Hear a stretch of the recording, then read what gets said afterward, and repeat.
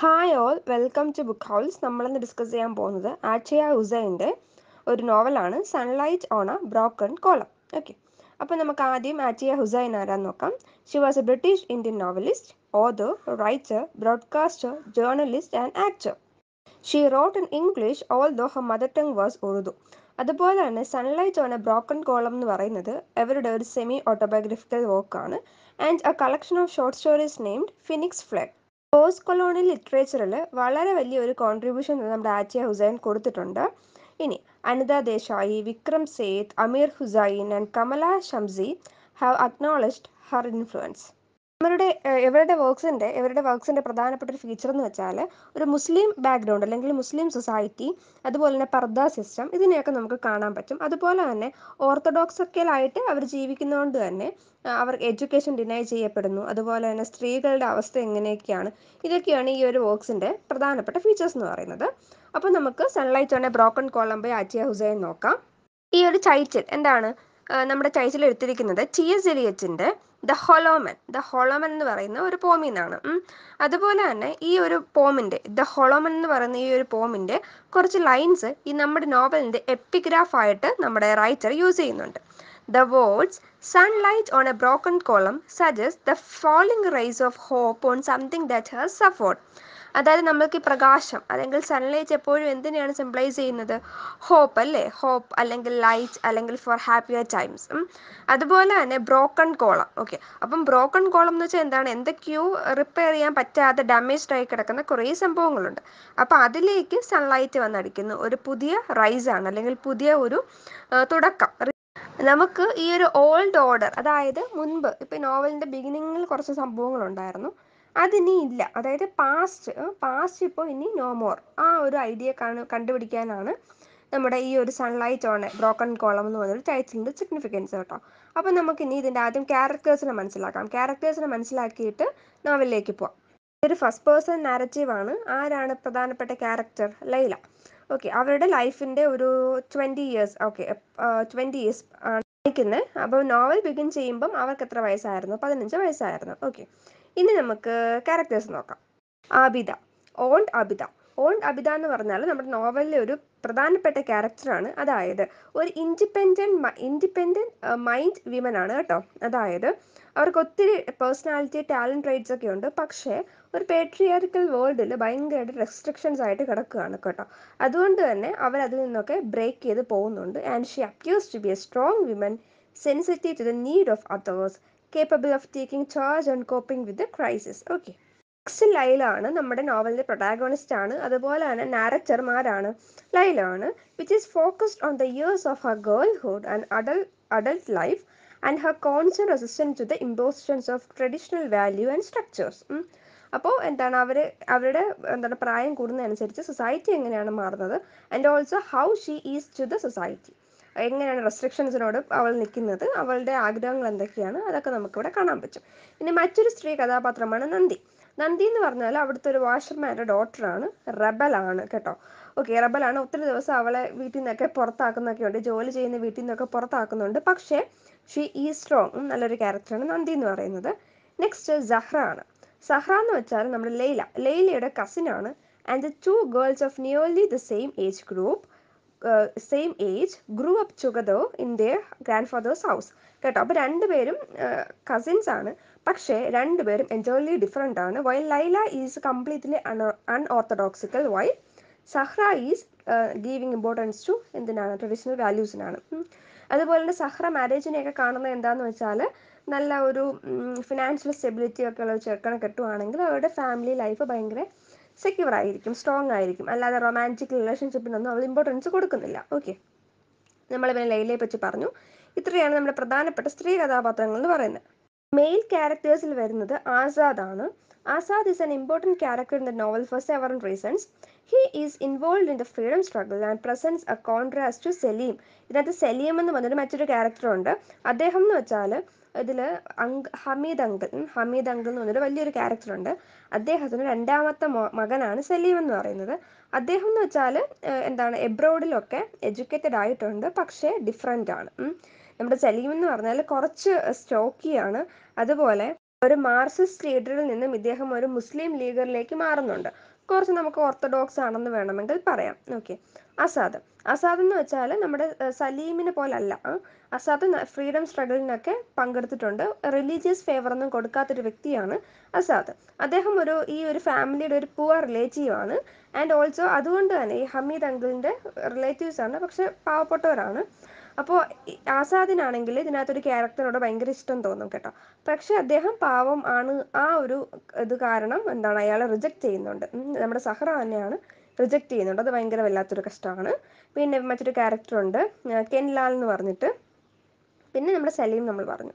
ഇനി നോവലിൻ്റെ സമ്മറിയിലേക്ക് പോവാം. ഓരോ ചാപ്റ്റർ വൈസ് പറഞ്ഞുതരാം. ഒരു നോവൽ 4 പാർട്സ് ആയിട്ട് ഡിവൈഡ് ചെയ്യുന്നുണ്ട് കേട്ടോ. നാരറ്റർ ആരാണ്? ലൈല ആണ്. 15-year-old ഗേൾ ആണ്. ഒരു ലാർജ് ഫാമിലിയിലെ പാർട്ടാണ്. ഫസ്റ്റ് ചാപ്റ്ററിൽ അത്യാവശ്യം ചെറിയ ചാപ്റ്ററാണ് കേട്ടോ. അതായത് ബാബാജാൻ എന്ന് വെച്ചാൽ അവരുടെ ഒരു ഗ്രാൻഡ് ഫാദറാണ്. അദ്ദേഹം 3 മാസമായിട്ട് ഭയങ്കരമായിട്ട് എന്താണ് നമ്മുടെ മരണശൈലിയിൽ കിടക്കും എന്ന് പറഞ്ഞില്ലേ, അങ്ങനെ കിടക്കുകയാണ്. അപ്പം ഇദ്ദേഹത്തിൻ്റെ ഡോട്ടർ ആബിദയാണെങ്കിൽ വിമൻ ക്വാർട്ടേഴ്സിൽ നിന്നും ഇദ്ദേഹത്തിൻ്റെ വീടിനടുത്തേക്ക് വരികയാണ്. ബിക്കോസ് എന്തിനാണ്? കൂടുതൽ അടുക്കാൻ വേണ്ടി, ഫാദറിനോട് കൂടുതൽ അടുക്കാൻ വേണ്ടി. അങ്ങനെ ഈ കുട്ടികളും ഒക്കെ അവിടെ എത്തുന്നുണ്ട്. ലൈലയും സഹ്റയൊക്കെ അവർ പരസ്പരം ഇൻട്രൊഡ്യൂസ് ചെയ്യുന്നുണ്ട്. Though they are cousins, they are very different from each other. Laila is fond of reading and looks forward to going to college. Sahra is cast in a more traditional mode and is afraid of the future.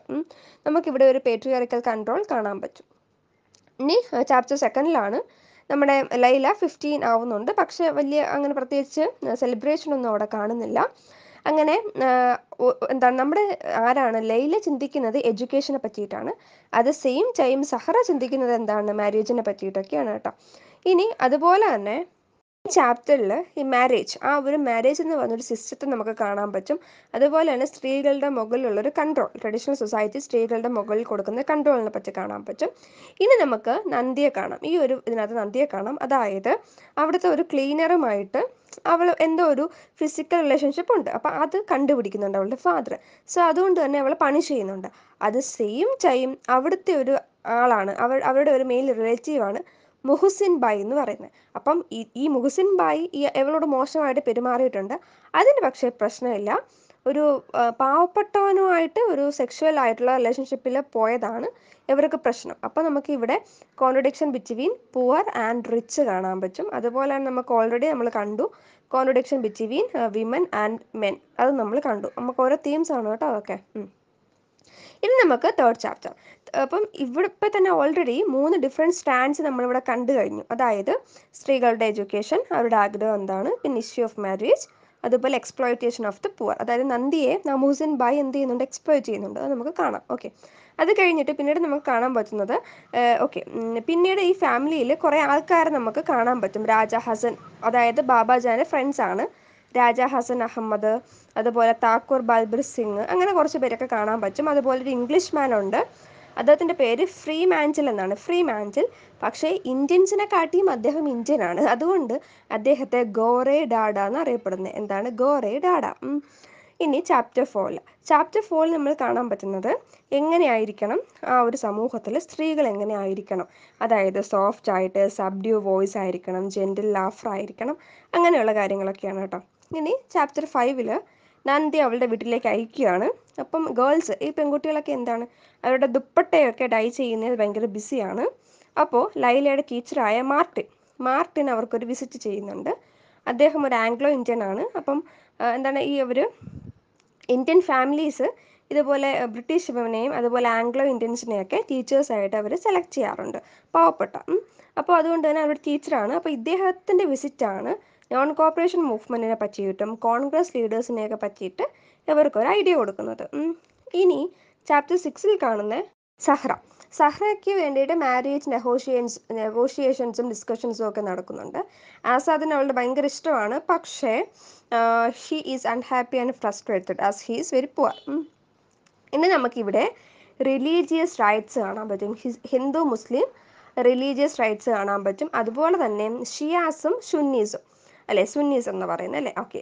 അപ്പം അവർ തമ്മിലുള്ള ആ ഒരു എന്താണ് കലാപങ്ങൾ നമുക്കിവിടെ കാണാൻ പറ്റും. ഇനി ചാപ്റ്റർ 7 ബാബാജാൻ കുറച്ച് ഇമ്പ്രൂവ്ഡ് ആയി, ലൈഫ് പിന്നെയും പഴയതുപോലെ ആയി. ഓക്കെ, അങ്ങനെയൊക്കെ. ഇനി ഒരു കരിമാൻ, എന്താണ് കരിമാൻ, ഓക്കെ, അങ്ങനെ ഒരു ബാംഗ്ലൂർ സെല്ലർ അവരുടെ വീട്ടിൽ വരുന്നുണ്ട്. അപ്പം പുറം ലോകവുമായിട്ട് സ്ത്രീകൾക്ക് ആകെയുള്ളൊരു ബന്ധം എന്ന് വെച്ചാൽ ഈ ഒരു ബാംഗിൾ സെല്ലറിൻ്റെ കയ്യിൽ നിന്ന് സെല്ലറിൻ്റെ കയ്യിൽ നിന്ന് എന്താണ് ബാംഗിൾ മേടിക്കുന്നത് മാത്രമാണ്. ഇനി ചാപ്റ്റർ 8 നമ്മുടെ സെഹ്റയുടെ കല്യാണം ആലോചനയും കാര്യങ്ങളൊക്കെയാണ്. ഒരു ജ്വല്ലർ വരുന്നുണ്ട്, അത്രയൊക്കെ ഉള്ളൂ. ഓക്കെ, ഇനി അത് കഴിഞ്ഞിട്ട് നമ്മുടെ personal relationship, feelings, compassion have no place here, അതൊന്നും വേണ്ട. അതായത് നമ്മുടെ ലാൻഡ് ലോഡ്സ് ആണെങ്കിൽ ഈ ഒരു എന്താണ് ടെനൻസിൻ്റെ കയ്യിൽ നിന്ന് അവർക്കിപ്പം പട്ടിണിയാണെങ്കിൽ പോലും അവരുടെ കയ്യിൽ നിന്ന് പൈസ വാങ്ങിക്കും. അതൊക്കെയാണ് ഇവിടെ ഡിസ്കസ് ചെയ്യുന്നത്. ഇനി ചാപ്റ്റർ 9 നമുക്ക് കാണാൻ പറ്റുന്നതെന്ന് വെച്ചാൽ ഈ ഒരു ഫാമിലിയിലേക്ക് വരുന്ന പല കൈൻഡ്സ് ഓഫ് വിമൻ ആണ്. അതായത് ഒരാളുണ്ട് ഹക്കീം, അദ്ദേഹത്തിൻ്റെ വൈഫുണ്ട്, പിന്നെ ബാബാജാൻ്റെ ഫ്രണ്ട്സിൻ്റെ വൈഫ്, അങ്ങനെ കുറേ ആൾക്കാർ ഇവിടെ വരുന്നുണ്ട്. അപ്പോൾ അവരൊക്കെ എങ്ങനെയാണ് ഡിഫറെൻ്റ് ആവുന്നത് അത് കാണാൻ പറ്റും. ഇനി പിന്നീട് അടുത്തത് കാണാൻ പറ്റും, അടുത്ത ചാപ്റ്ററിൽ ബാബാജാൻ്റെ ഹെൽത്ത് ഭയങ്കര മോശമാണ്. അപ്പോൾ അദ്ദേഹത്തിൻ്റെ മകനായ അങ്കിൾ ഹമീദ് അയാളെ വിളിക്കാൻ വേണ്ടി പോകുന്നുണ്ട്. മുഹറം ആരംഭിക്കാൻ പോവുകയാണ്.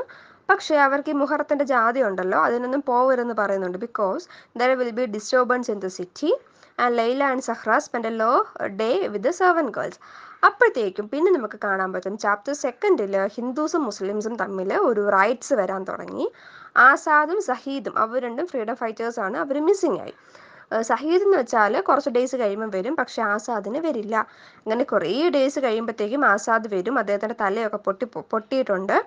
അങ്ങനെ സഹറയോട് അവൻ ഇഷ്ടമാണെന്ന് പറയും കേട്ടോ.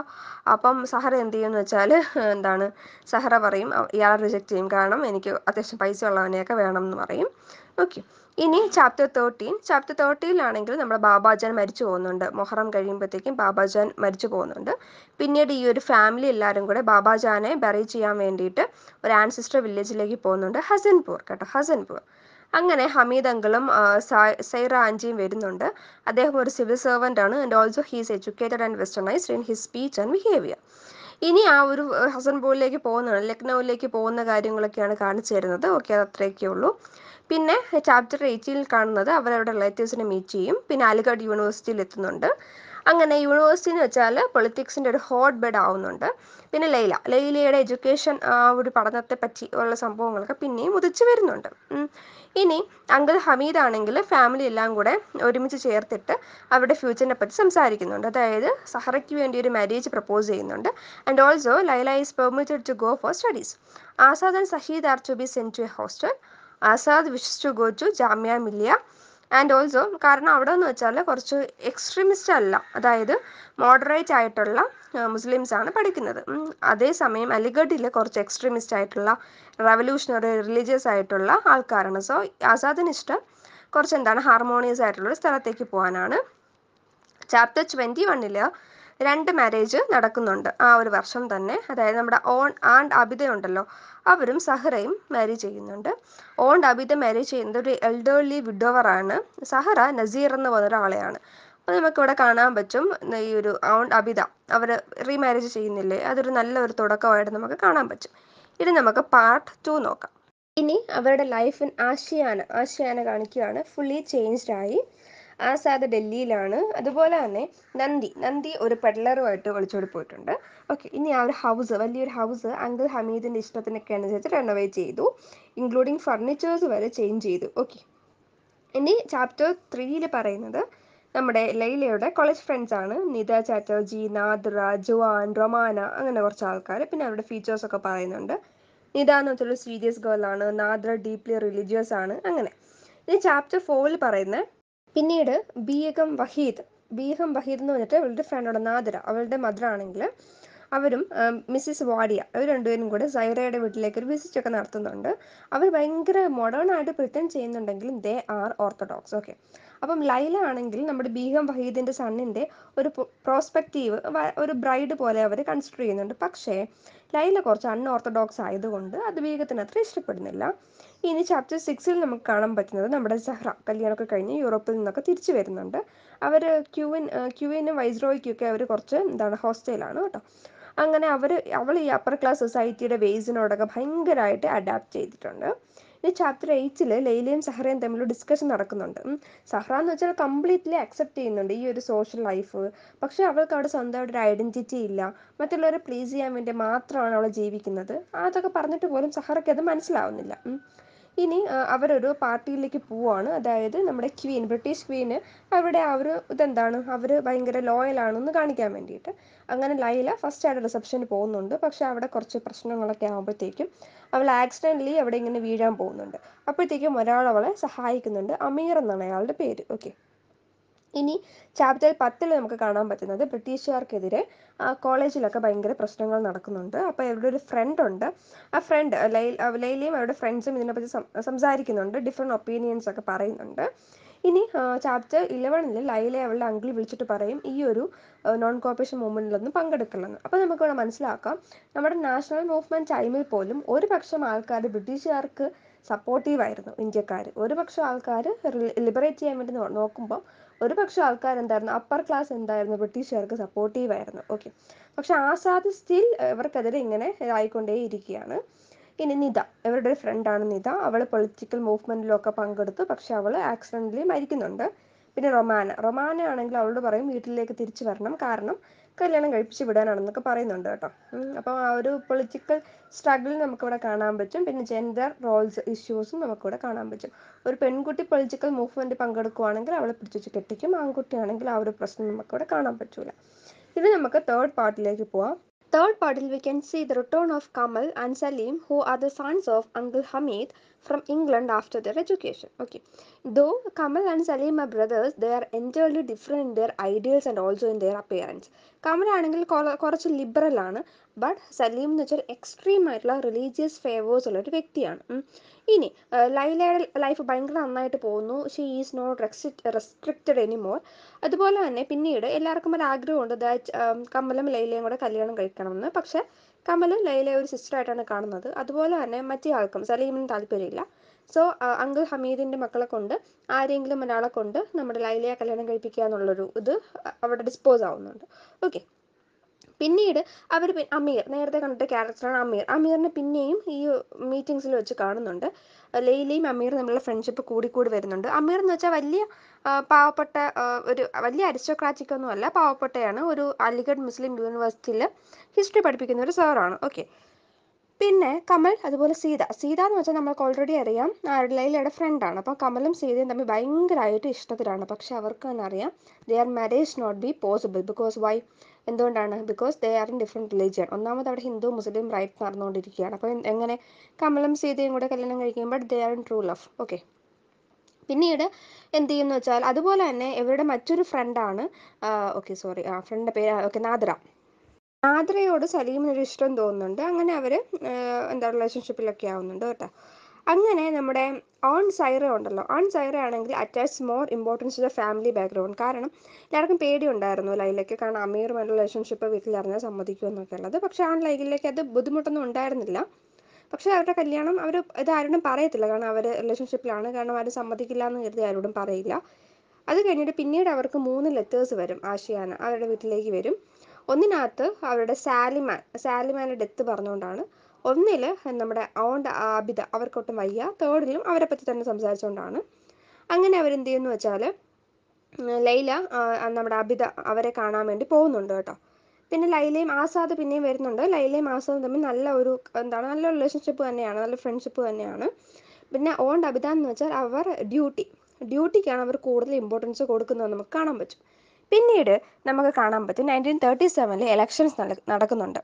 കമലും ഇവിടെ ഉണ്ട്. സലീം എന്ന് വെച്ചാൽ ഈ അങ്കിൾ ഹമീദ് ഒരു പാർട്ടിയിൽ മത്സരിക്കുന്നുണ്ട്, INC. അതിന് ഓപ്പോസിറ്റ് പാർട്ടിയിലാണ് സലീം വർക്ക് ചെയ്യുന്നത്. മുസ്ലിം ലീഗാണെന്ന് തോന്നുന്നു കേട്ടോ. അപ്പോൾ അരിസ്റ്റോക്രാറ്റിക് വിമൻ ഇവിടെ വോട്ട് ചെയ്യാനുള്ള അവകാശമുണ്ട്. പക്ഷേ അവർക്ക് എങ്ങനെയാണ് വോട്ട് ചെയ്യേണ്ടതെന്നും അറിയില്ല, കാരണം അവർ ഭയങ്കര ഇല്ലിറ്ററേറ്റ് ആണ്, പെസൻസിനെ പോലെ തന്നെ. മനസ്സിലായല്ലോ? അപ്പോൾ സ്ത്രീകൾക്ക് ആ സമൂഹത്തിൽ എന്ത് കിട്ടുന്നില്ല, എഡ്യൂക്കേഷൻ കിട്ടുന്നില്ല എന്ന് മനസ്സിലായി. അങ്ങനെ Laila also meats Ameer, who comes to their home on കമൽസ് invitation. അങ്ങനെ അങ്കിൾ ഹമീദൊക്കെ ജയിക്കുന്നുണ്ട്, കോൺഗ്രസ് ഭയങ്കരമായിട്ട് ജയിക്കുന്നുണ്ട്. പക്ഷേ കോൺഗ്രസ് ഒരു സംഭവം കൊണ്ടുവരുന്നുണ്ട്, ഒരു പോളിസി, ലാൻഡ് റിഫോം പോളിസി. ഈ ഒരു പോളിസി എന്ന് വെച്ചാൽ കുടിയാന്മാർക്ക് വസ്തു കൊടുക്കാതായിരുന്നു.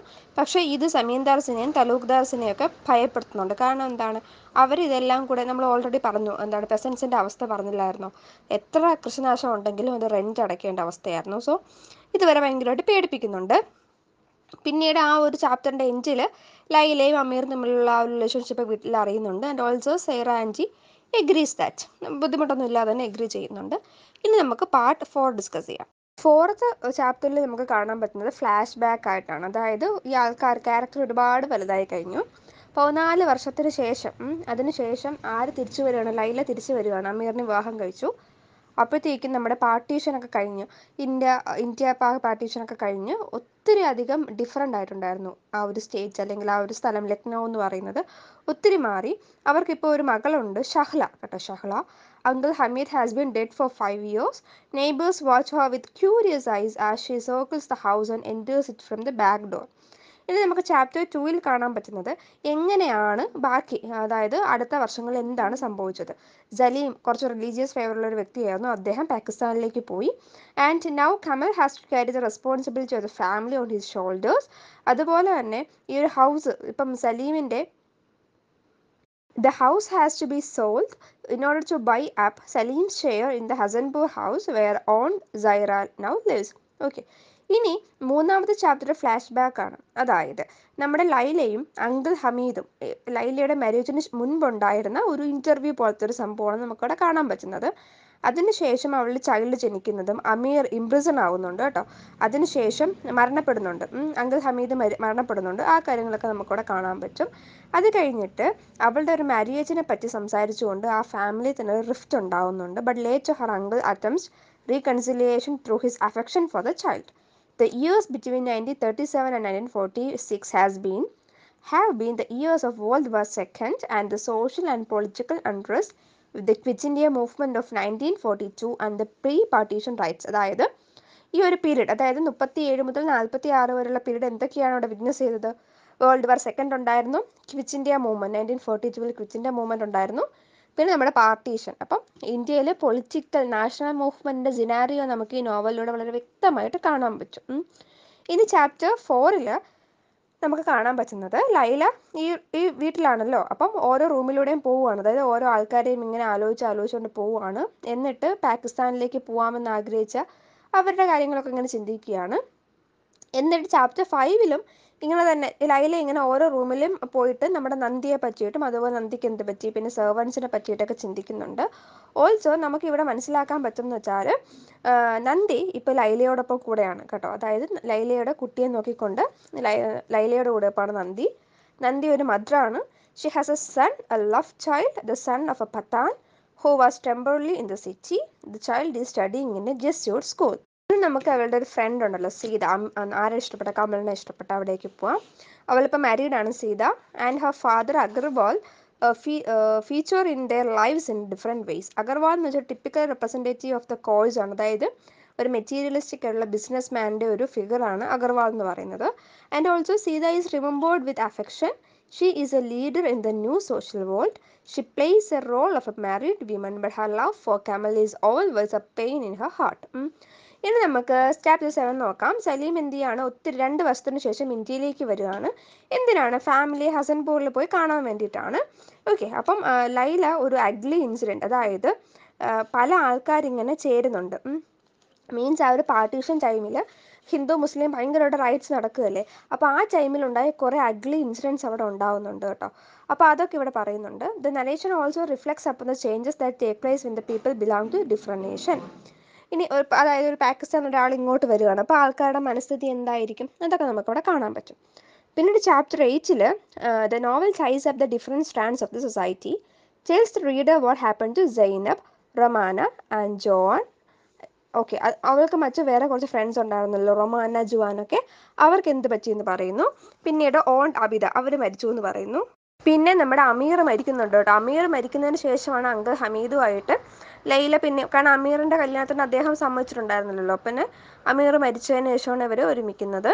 അത് കഴിഞ്ഞിട്ട് പിന്നെ ഓണ്ട് അബിത മരിച്ചു. അമീറിൻ്റെ വിവാഹശേഷം, അമീറുമായിട്ട് കല്യാണം കഴിച്ചതിന് ശേഷം ഇവൾ പിന്നെ ഒരിക്കലും അങ്ങോട്ട് പോയിട്ടില്ല അവരെ കാണാൻ വേണ്ടിയിട്ട്. ഇനി ചാപ്റ്റർ 9 ലാസ്റ്റ് ചാപ്റ്റർ ആണ്. ഈ ചാപ്റ്ററിൽ it's gives A brief account of Lailas brief married life. അപ്പോൾ എങ്ങനെയാണ് അമീർ മരിച്ചത് ആ കാര്യങ്ങളാണ്. അമീർ had join the army for reasons of economic security. He had been taken prisoner in the war and killed during an attempt to escape. Sahid is dead and Azad is now promising Congress leader. As Laila is lost in her memories and recollections, Azad comes looking for her. The end promises a coming together of Laila and Azad. അതായത് നമുക്കൊരു മറ്റൊരു incident ഉണ്ടായിരുന്നേ. നമ്മുടെ സെയ്റ ഉണ്ടല്ലോ, Zahira, okay, അവളുമായിട്ട് സംസാരിച്ചുകൊണ്ടിരുന്നപ്പോഴത്തേക്കും അവളൊരു മിററിൽ പോയിട്ട് ഇങ്ങനെ നിൽക്കും. എന്നിട്ട് പറയും, നീ ഈ മിററിൽ നോക്കുമ്പോൾ ആരെ കാണുന്നു, അയാൾ നിന്നെ കല്യാണം കഴിക്കും എന്ന് പറയും. അപ്പോൾ പെട്ടെന്ന് ലൈല നോക്കുമ്പോൾ കാണുന്നത് ആരെയാണെന്നറിയോ? ആസാദിനെ. അവൾ പേടിച്ചു പോകും. അതിനൊക്കെ ശേഷമാണ് അമീറിനെയൊക്കെ കാണുന്നത്. അറ്റ് ദ എൻഡ് അവൾ ആരുമായിട്ട് ചേരുന്നു? ആസാദുമായിട്ട് ചേരുന്നതായിട്ടാണ് സ്റ്റോറി അവസാനിക്കുന്നത്. നമുക്കിതിൽ പ്രധാനപ്പെട്ട തീംസ് എന്തൊക്കെയാണ് കാണാൻ പറ്റുന്നത്? നാഷണൽ മൂവ്മെൻ്റ് ആണ്, ഫ്രീഡം സ്ട്രഗിൾ മൂവ്മെൻ്റ് ആണ് ഏറ്റവും ഇമ്പോർട്ടൻ്റ് ആയിട്ട് കാണാൻ പറ്റുന്നത്. പിന്നീട് ട്രഡീഷൻ വേഴ്സസ് മോഡേണിറ്റി, ആ ഒരു കോൺഫ്ലിക്റ്റ് കാണാം, ഓർത്തഡോക്സ് വേഴ്സസ് അൺഓർത്തഡോക്സ്. പിന്നെ തീം ഓഫ് പാർട്ടീഷൻ കാണാൻ പറ്റും, നന്നായിട്ട് അറിയാൻ പറ്റും. പിന്നെ എഡ്യൂക്കേഷൻ്റെ ഇമ്പോർട്ടൻസ് കാണാൻ പറ്റും. The role of women in the society നമുക്ക് കാണാൻ പറ്റും. എഡ്യൂക്കേഷൻ, ഇക്വാലിറ്റി, ജസ്റ്റിസ്, പിന്നെ ജെൻഡർ റിലേഷൻഷിപ്പിൽ നമുക്ക് കാണാൻ പറ്റും. ഓക്കെ, ഓരോ ക്യാരക്ടേഴ്സിനെയും പറ്റിയും ഒരു ധാരണ ഉണ്ടല്ലോ, മനസ്സിലാക്കാണെന്ന് വിചാരിക്കുവാണ്. Thank you for watching.